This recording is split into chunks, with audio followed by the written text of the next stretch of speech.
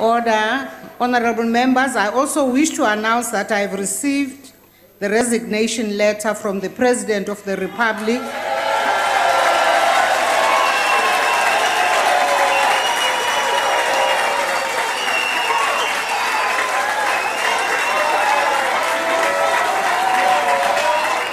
Honorable members, the letter will be published in the ATC.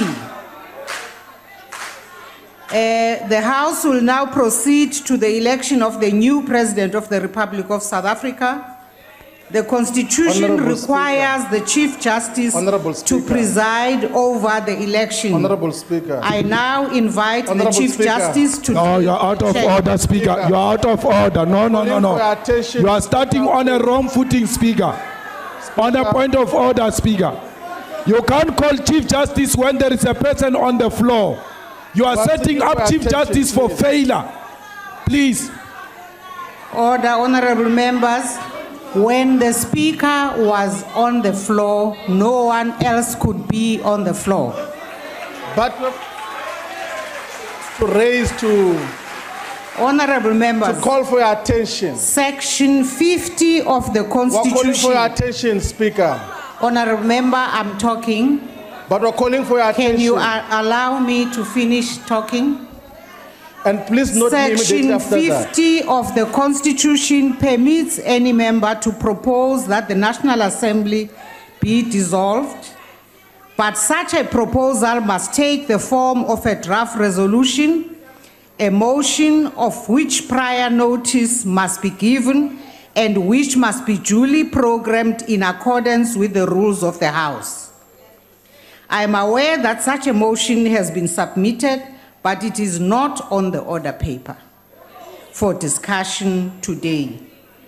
Members will be aware that these matters are discussed in the Program Committee, which met today and yesterday. Rather, the Chief Justice has convened the sitting today for the purposes of electing the President. In the light of this, I must accordingly order that we proceed with the business of the day as it appears on the order paper. Speaker, Honorable Speaker. Yes, Honorable Shibambu. Please want to beg your indulgence. You are preempting things that were not rising here to raise.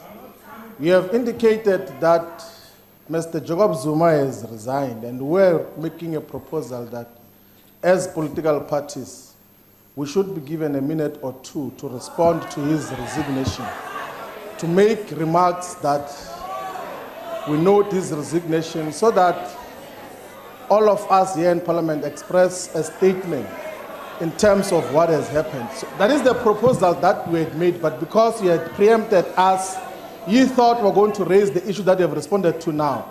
That is the second part of what we're going to deal with. Now we're dealing with the issue of the resignation. May we please be allowed to respond to that? Honorable Shibambu, this morning you were represented in the Joint Program Committee. You were also represented in yesterday afternoon's National Assembly Program Committee. Those matters were not raised by your representatives. And so it has been agreed in the structures of the Joint Program Committee and the National Assembly Program Committee. And today's business is about the election of the President. And therefore, honorable members, I now proceed. Speaker, when we raise our hands orderly, you don't recognize us. And the next thing, when we stand up to speak here, you're going to be complaining. We are raising our letter. Wait, Lindy, where we know you are singing for Sapa. Wait, man. Please, Speaker. Honorable Malema. Ramaposa has recognized you a long time ago. Don't worry. Speaker, we think that we are not in a correct position to elect the President because Constitutional Court has made certain findings against this Parliament. And therefore, an illegitimate Parliament which has violated the Constitution and did not execute its responsibilities cannot be the one that elects amongst itself a person who is accused of the same things, because when the Constitutional Court says we failed as Parliament to execute our responsibility, they include all of us here. And therefore no one should emerge from amongst us to stand for position of a president. We strongly feel that we must dissolve the 5th Parliament, then go to the elections. And if people are not scared, you are out of order. If people are not scared, let's go to the elections. I've already ruled Let's not make some elite packed arrangement here. Honorable Malema, let the masses of South Africa choose their president, and not some elite which meets here Honorable and Malema, choose president amongst themselves.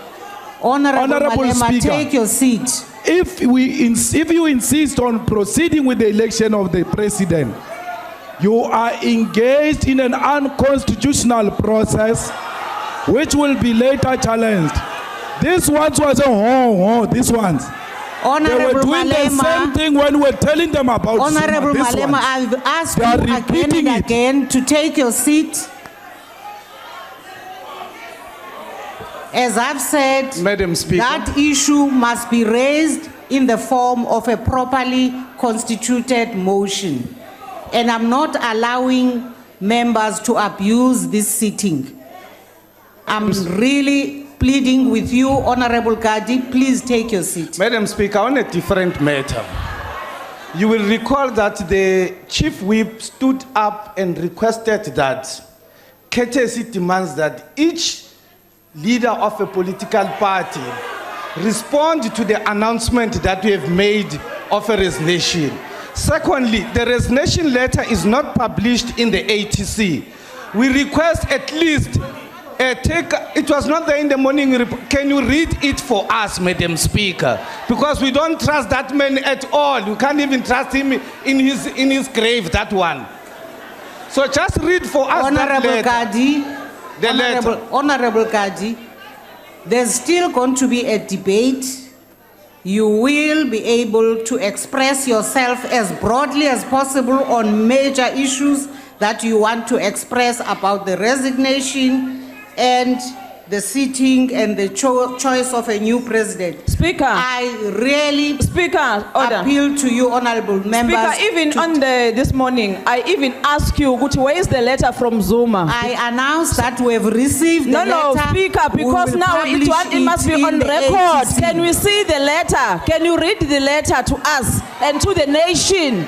We want to see the letter, Speaker, and give each and every political party to speak on that letter, Speaker. Don't rush things.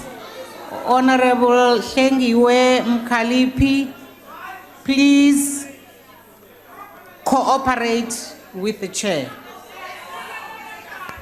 Please, Speaker, honorable members Speaker, of the EFF, cooperate with the chair. We just want to put it on record, Speaker, that we cannot be part of an illegitimate, illegal process. And Mr. Ramaposa, things like Lindiwe Zulu, if you listen to them, you must ask the one who came before you. He listens to ill advice from illiterates, like things like this.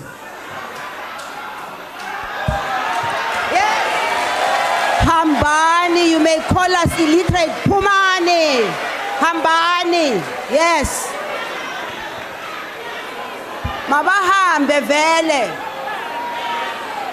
And they call me illiterate when they are the ones who are illiterate.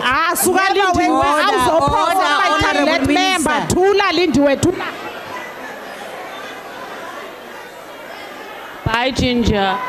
Lindiwe, including the conference, Tula. Gegu Sabai Minister, Tula, Ambokoropa.